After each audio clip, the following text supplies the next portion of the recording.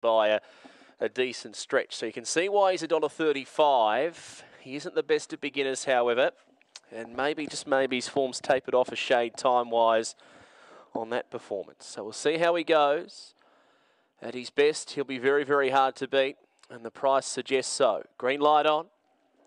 Set now for race 2. Away and racing, and Dr. Nightingale about 3rd or 4th away, but getting a decent run through. Out very quickly, Brocky Sands, the first starter, is going to lead and set up 2 lengths to Pancho Tommy. Up to 3rd, Dr. Violet, then Dr. Nightingale, who's got it all to do it. He's going nowhere. Well back, Reality Jewel, Run Topper and Omega Hondo, but the first starter, Brocky Sands, is in complete control. 3 lengths clear. Brocky Sands won it easily by 3 1/4 to Pancho Tommy. Now 3rd, Dr. Violet, just over Dr. Nightingale. He just never looked a winning hope there. Then Reality Jewel, Omega Hondo and Run Topper back at the rear of the field. 22.42 for Brocky Sands, the first starter, going all of the way. Well, maybe that 22.20 was just a bit of a fluke from Dr. Nightingale, because his form around that run just hasn't got back down there.